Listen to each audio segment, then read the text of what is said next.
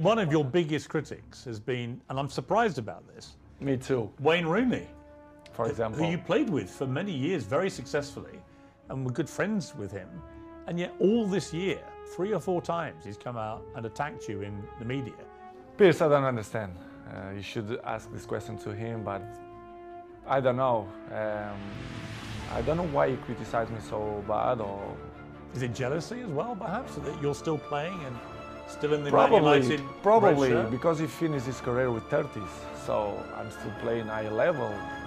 I'm not gonna say that I'm looking better than him, which is true, but but that is inarguable. I mean, there's no contest. It's hard to listen that kind of criticism negative about people who will play with you. For example, Gary Neville as well. Yeah, I mean, Gary Neville, you blanked him the other day on the pitch, and he looked quite upset actually, because he obviously likes being your friend, but he's been pretty critical of you as well.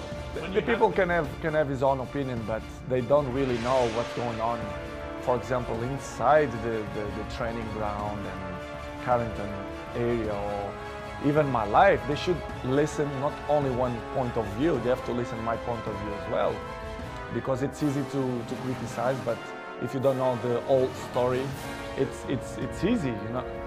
But it's as I said before, it's part of... Are they still friends of yours, or do you have a line where... They are not my friends. Do you feel a bit betrayed when they do that, because you played together? It's easy to criticize. I don't know if they have a job in television that they must criticize to be more famous. I really don't understand. Do you think they use your name a bit to... I think they take advantage of that because they are not stupid.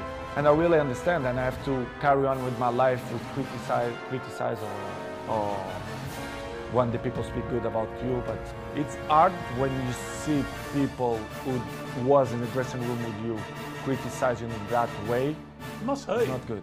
Yes, I did, but not hard. I'm not gonna be more slim. I'm not gonna sleep bad because of the criticize, but it's not good to listen that. Disappointing.